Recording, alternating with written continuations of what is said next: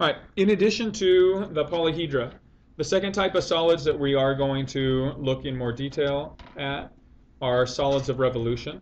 Okay, these can also be called solids of rotation.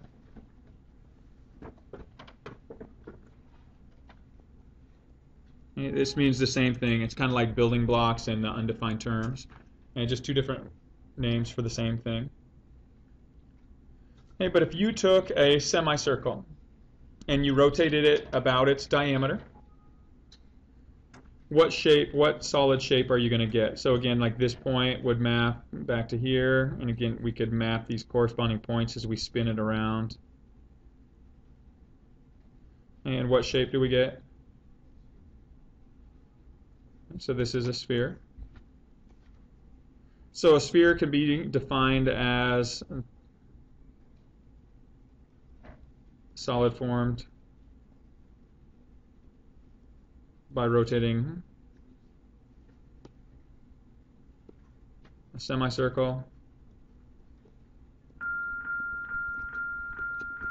about its diameter. Okay, we'll go through on the next slide another definition for this, but this would be one. This would be the definition with regard to its rotation. Okay, the diameter on this case would be the axis of rotation. Hey, what if you took a right triangle and you rotated it about this axis? What shape would you get as you spin it around here? You get cone.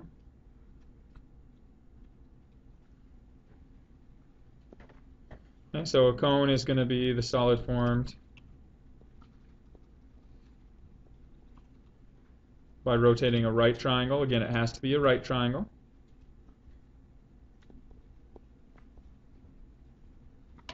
About one of its legs.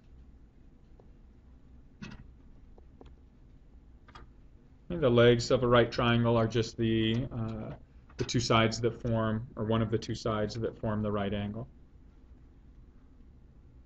And then finally, if you take a rectangle and you rotate it about one of its sides, what solid shape is formed? So this is a cylinder.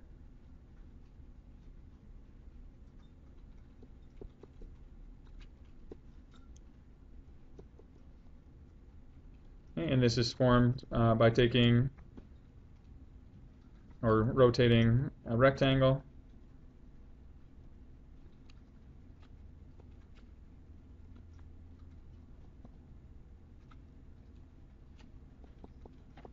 about one of its sides. And so these are going to be the main three solids of rotation that we talk about. Now, because they all have surface area and volume formulas that we'll deal with in Chapter 8. Okay, but solids of rotation don't have to fall just within these, and the solids don't even, or the figures don't even have to rotate about a part of themselves. It can rotate about an axis that isn't even touching it. So if you had an axis of symmetry in, let's say, a circle, and we took this circle and we rotated it about this axis of symmetry along 3 dimensions. So out in space, so it comes out, goes back in, all the way back behind. So you have this shape that winds up forming a Krispy Kreme, right? Okay. Probably the last thing you want to hear while you're all hungry waiting for lunch to start. But that's kind of what it forms. Okay, so when you're looking at solids of rotation, it doesn't have to just be these 3 things: sphere, cone, and cylinder. It can be other items that it can form as it spins around. Okay. All right, so let's take a look at the kind of other definitions of these. So the other definitions, when you take that semicircle and rotate it to form a sphere, that's just the set of all points in space a given distance from a fixed point. Now, how does this definition differ from the definition of circle? By what word?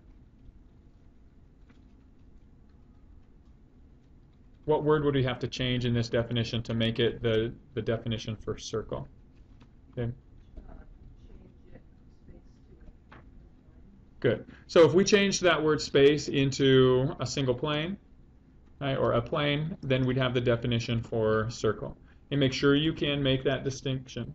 That will be something that you'll see on assessments.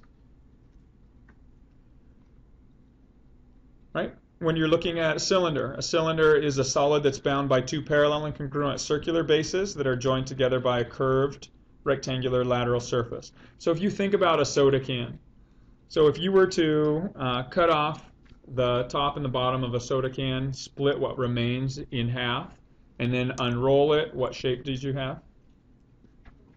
You just have a rectangle, right? So here would be that shape, and in fact, if you took this net or this, if you cut this shape out of a two-dimension, a sheet of paper, or in the case of a soda can, like a tin or some metal can or metal material, and you could roll this back onto it and you could form your cylinder. And then finally a cone, again the right triangle, but the definition is just a solid with a circular base, every point of which is joined to a fixed point lying outside the plane of that base, and that fixed point is still called a vertex.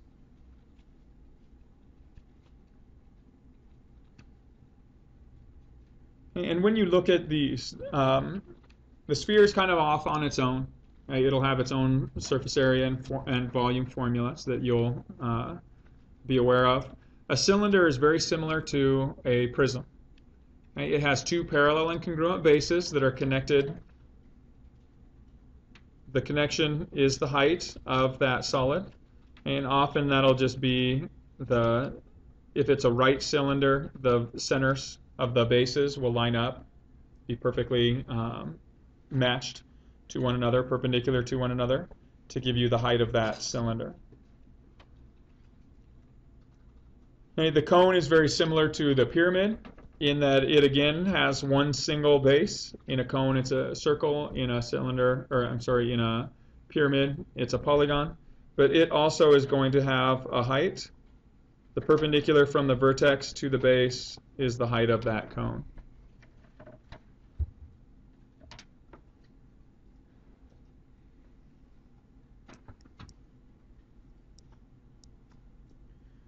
Okay, so now, if you're looking at right versus oblique, if you took like a stack of coins and you kind of slowly push them so that they leaned just a little bit, and so that by the time you get to a few, they're leaning off the side. So they have this stack of coins here that are leaning. This would be an example of an oblique cylinder. And we're not going to do too much work with non-right solids, but again, I do want you to be able to picture or imagine what it might look like. If the centers of the circular bases are not lined up directly above each other, or in the case of a cone, if the vertex is not perpendicular to the center of that base, then you have an oblique solid as well.